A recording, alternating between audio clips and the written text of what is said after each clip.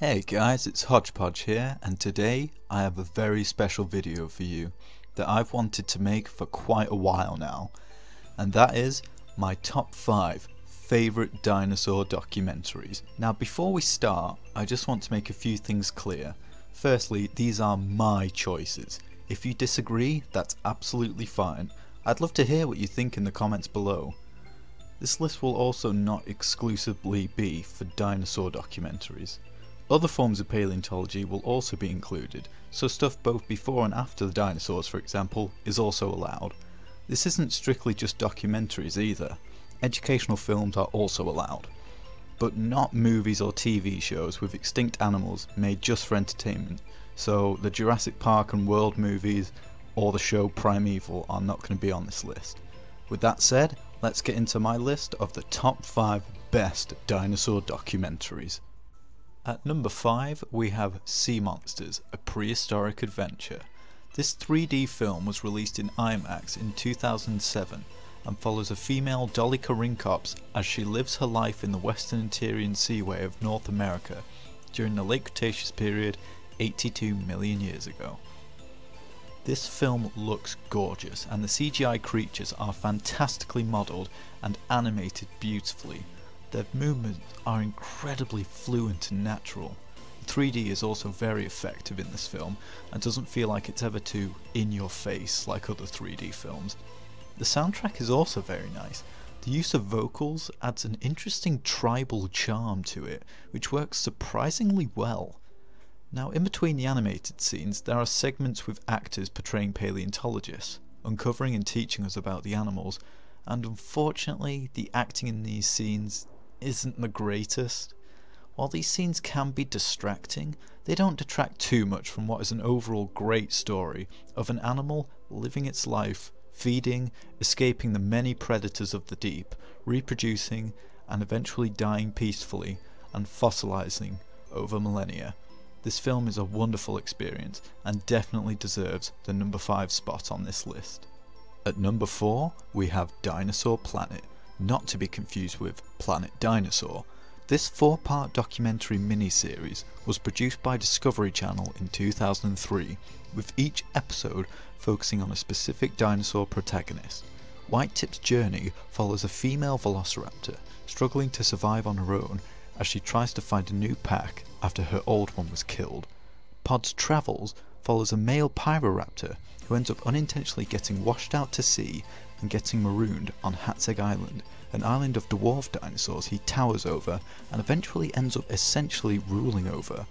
Little Das's Hunt follows a young male Daspletosaurus as well as a young male Maiasaura as they both learn the harsh reality of survival before being obliterated by an enormous volcanic eruption.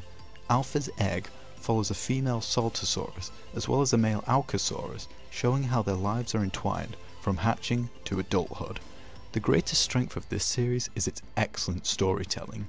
These stories are quite complex for what they are, and easily the best I've seen in a dinosaur documentary. The dinosaur models are fantastic too, as well as strikingly coloured.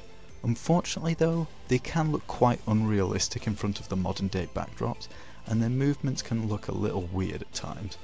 Each episode is about 45 minutes long, which I think is slightly too long, and I do think some scenes could have been condensed, but they're so well done that I often don't mind. The scenes with paleontologist Dr. Scott Sampson that are spliced between the story are very informative and are just the right length. Now some people may take issue with the dinosaurs being a little too human at times, and the sometimes humorous narration by Christian Slater probably doesn't help, but honestly, while I would have preferred a more serious tone, I don't mind. In fact, I think it actually gives it a unique identity and makes it stand out more. Overall, Dinosaur Planet is a brilliant time and definitely worth checking out, and takes the number 4 spot on my list. At number 3 we have When Dinosaurs Roamed America. Often considered the American equivalent of Walking with Dinosaurs, it's a 90-minute movie structured like a documentary produced by Discovery Channel in 2001. It showcases the lives of dinosaurs in 5 different segments, each taking place at different geological times, from their first appearance to their extinction. The tone of this film is fantastic, and John Goodman's calming voice works amazingly well for the narration. Once again, there are paleontology segments between the animated ones, and these too are fantastically informative and don't ruin the pace of the film. The dinosaurs behave very realistically and the models look brilliant.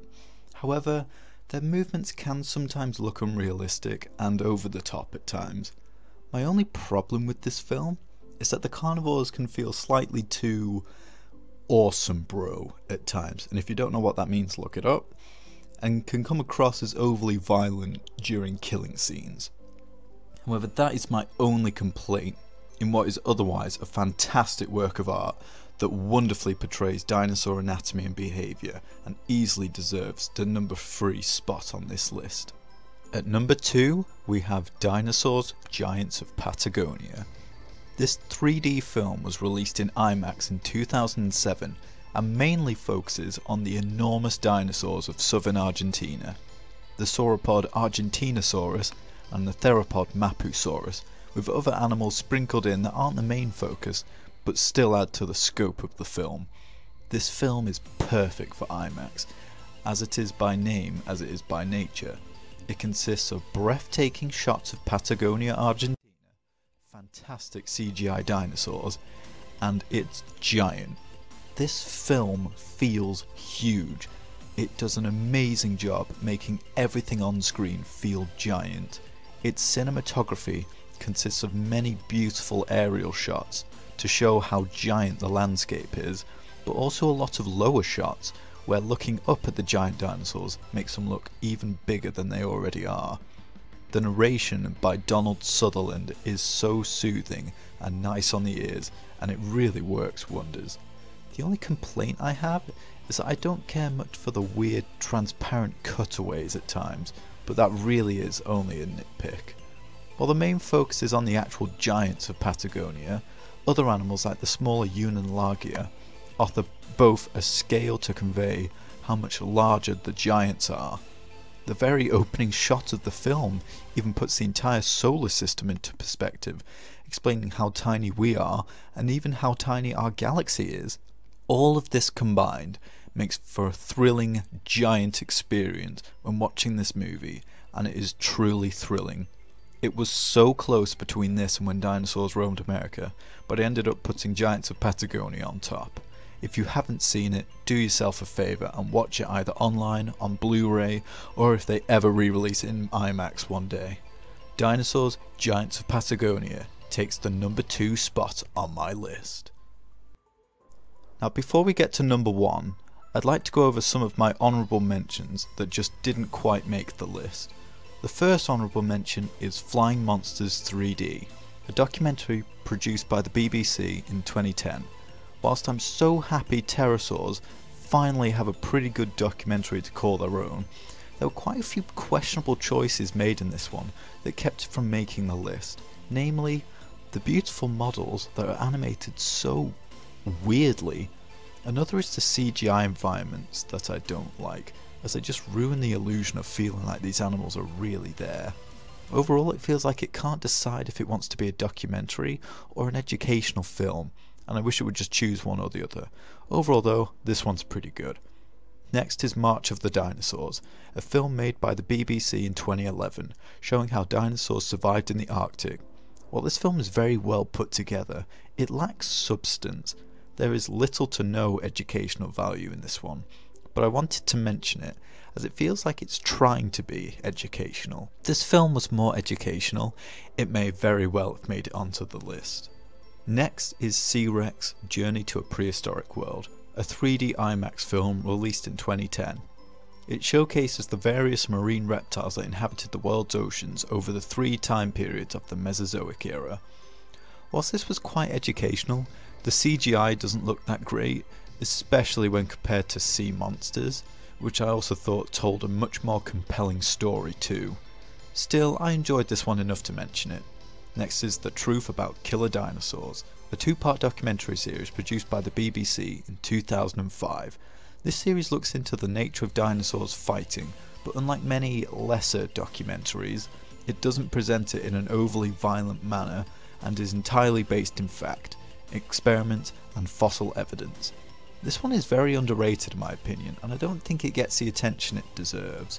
What holds it back though is that there are only 2 episodes, and yet both repeat a lot of the same animated scenes quite frequently, which can get quite repetitive. Overall though, definitely worth your time. I also want to briefly mention Paleo World as well as PBS's The Dinosaurs, as they are both wonderfully informative and structured perfectly. The last honourable mention is The Future is Wild, a documentary released in 2002 showcasing a natural zoology of a hypothetical future of planet Earth. I decided not to include this one, as it is technically not a paleo documentary, but rather a speculative evolution documentary, showing CGI speculative creatures that could evolve in the future.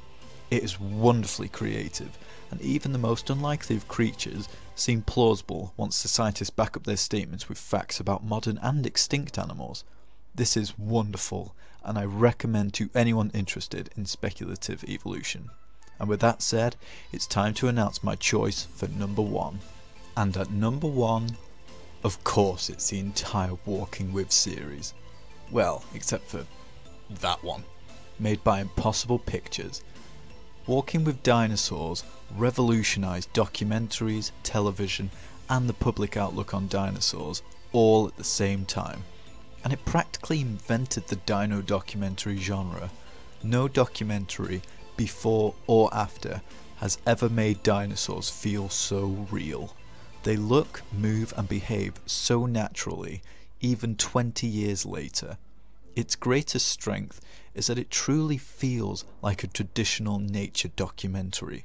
The Ballad of Big Al, or just Allosaurus, does a wonderful job with storytelling and expanding on the formula Walking with Dinosaurs had set up.